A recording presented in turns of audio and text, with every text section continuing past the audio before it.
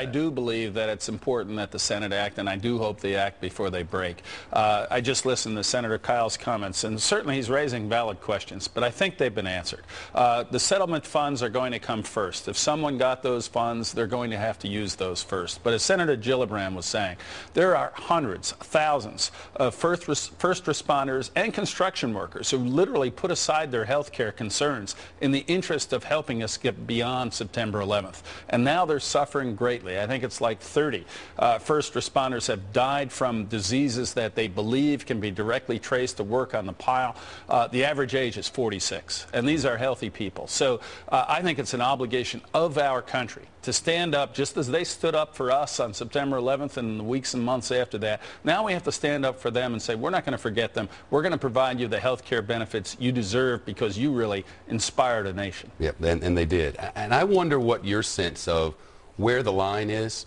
Everybody understands that politics is a matter where we need our side to win and your side to lose. And the Republicans wanted to get this tax thing done first. They wanted pressure on the White House.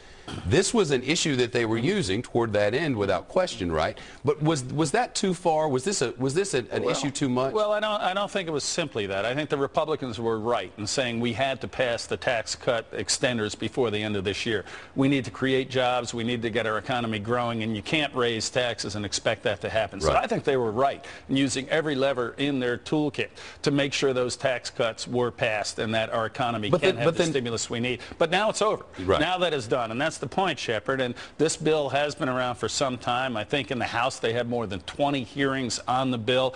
The Senate sponsors like Senator Gillibrand have amended it to change the offsets to deal with some of the Republican criticism. And I just think this is the right thing to do for the people who inspired America. This is the right time to do it. It's not like the families are not ill today. They are suffering today. And to give them this assurance at this time of the year, I think is what America stands for and what we should be doing.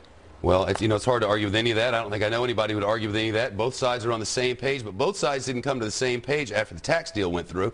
Both sides came to the same page when Jon Stewart did an entire hour, his last hour of the year, on this and brought on people who were dying. Right. And it took that to get this done. Were you surprised? Well, it's not done yet. I know, but even to get people to talk about it on the same page. Well, I think there's always a belief in both parties in Washington that you can always do it later, and perhaps you do it better if you do it later. But when you talk about first responders and people who inspired America who are very ill and may well be dying, later is not good enough. Yeah. We should do it now. You're right, and thank goodness this didn't happen down in a place like New Orleans where they don't have a lot of media to run around and take up for themselves, and where Governor Pataki and Senator Gillibrand don't have microphones in their backyard, because then it might have worked out differently. Because I remember a time when things did. Thank goodness this was here, so in the media capital of the world. Don't you feel the same way? Well, I can't say thank goodness this happened here. I wish it had never happened anywhere. But I do believe that the eyes of the country were on New York. We really, not because of the politicians, but because of those individuals,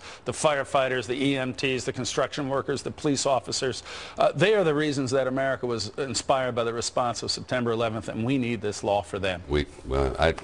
It's great to hear. Governor, thank you so much for coming in. It's great to see this to get done before the holidays, and I know families across the country are going to be mighty thankful.